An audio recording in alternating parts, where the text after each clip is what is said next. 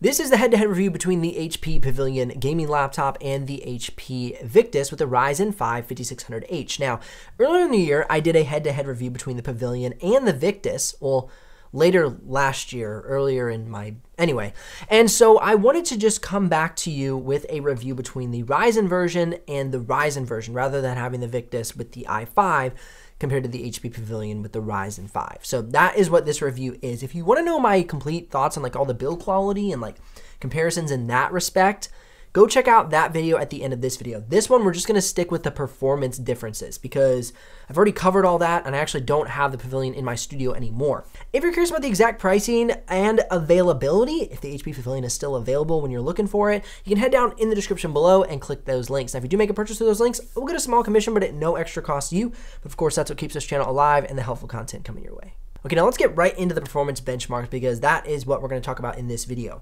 For spec, we have the HP Pavilion gaming laptop with 16 gigs of RAM, a 512 SSD, an GTX 1650, and the Ryzen 5 5600H. For the HP Victus, we have the Ryzen 5 5600H, the RTX 3050 Ti, 16 gigs of RAM, and a 512 SSD. Now jumping into Cinebench R20, you can see almost zero difference between the two laptops.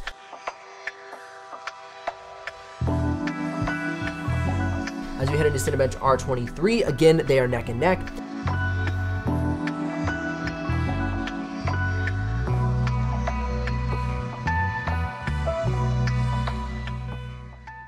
And as we move into Geekbench, we see a slight difference, but that just might be the way that the CPU is optimized inside of the laptop. And you can see only a slight difference with single core and multi-core. But let's get into the real world tests with 3D modeling so we can see if it's really worth that upgrade going from the GTX 1650 to the RTX 3050 Ti. There's been a bit of controversy around that topic, and let's check it out now.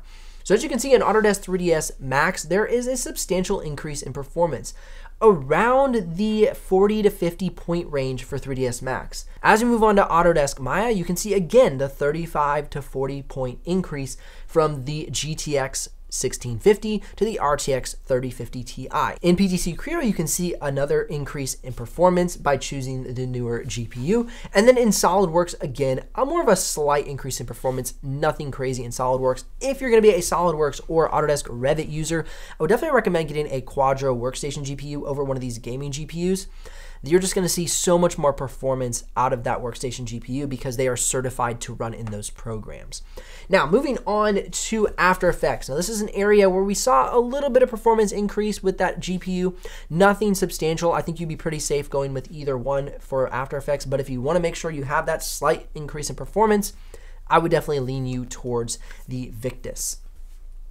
Now, as we get into video editing, now video editing is an area where we're gonna have pretty even export times between the two. However, as we get into playback, we're gonna see slightly less drop frames, so slightly better playback out of the Victus with the newer RTX 3050 Ti. So that's gonna be the big difference. Export time is gonna be roughly the same, playback's gonna be the big winner. Now, as far as temperatures, cooling is all concerned, I'm gonna pull both of those results up on the screen now so you can see the temperatures, the thermals, and the export times depending on maybe the different thermal profiles inside of the laptop. Now, keep in mind that because of the Pavilion, for whatever reason, it doesn't have as much thermal control. So actually, I really wasn't able to edit a lot of the thermal profiles, and so you see those results here, where the Victus had the HP Omen Command Center that gave me more control over the different modes inside of the computer. So that'd be one reason I would choose the Victus over the Pavilion alone. It's just better control of your system.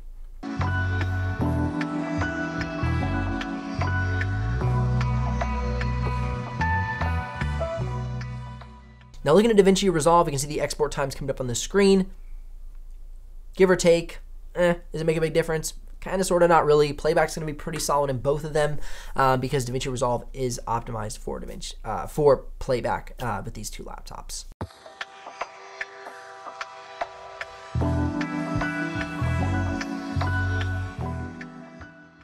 Now, battery life is an area of question for many people, and as you can see, the battery life results coming up on the screen now. How I run these results is I do the Passmark productivity battery life test for the productivity. For streaming, I run a YouTube video on just, continual streaming until the battery goes dead at about 35 to 40% brightness.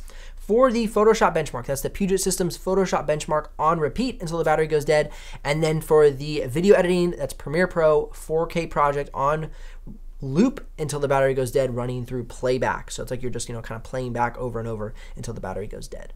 Now regarding the screen, they both don't have great screens. Now this is the non-upgraded screen. You can get an upgraded screen to get better color gamut range and color accuracy, but this is not the case for this model. So you can see the color gamut ranges coming up on the screen now.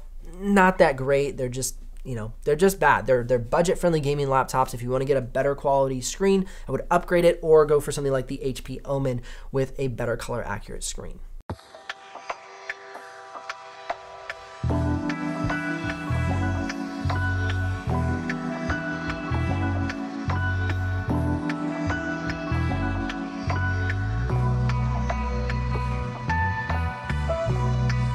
Now, in regards to Photoshop, we're definitely seeing a little bump in performance with the HP Victus. Did they better optimize that Ryzen 5 5600H processor in the Victus? Perhaps, because we know that GPU does not make a substantial difference in performance when looking at Photoshop. It's mainly a CPU and RAM program. It loves a better CPU, it loves more RAM. It doesn't really care too much about GPU, and we had neck and neck CPU and neck RAM for these two models. And so these are the results we're seeing here on the screen. Now, if you want to see the head-to-head between the i5 version of the HP Victus and the Ryzen 5, definitely comment below and let me know. I've been considering doing that review. I'm just not sure how many people would actually want it.